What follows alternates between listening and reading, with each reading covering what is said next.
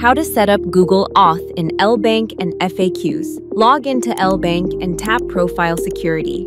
Tap Google Auth to enter the setting page. Tap Next to check the key. Download Google Authenticator in App Store. Back to the LBank app, copy the key. Open Google Auth app, tap Add button, tap Manual Entry, paste the key, then tap Add. If you use two mobile devices, please scan the QR code on the LBank app with the device that has Google Authenticator installed. Tap Next, confirm your email, and tap Send to receive a verification code. Enter the verification code from Google Authenticator. Tap Confirm. If verification is successful, you'll be notified of the successful submission.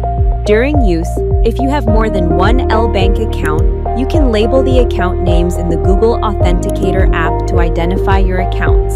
If the system prompts error message due to incorrect verification code, please visit Support Center, tap Reset Google Authenticator to submit a ticket to reset your Google Auth. If your account is paired but the system still indicates that the verification code is incorrect, please check whether the date, time, and time zone match your current location. Traveling or changing the device's time zone may cause verification codes to be out of sync.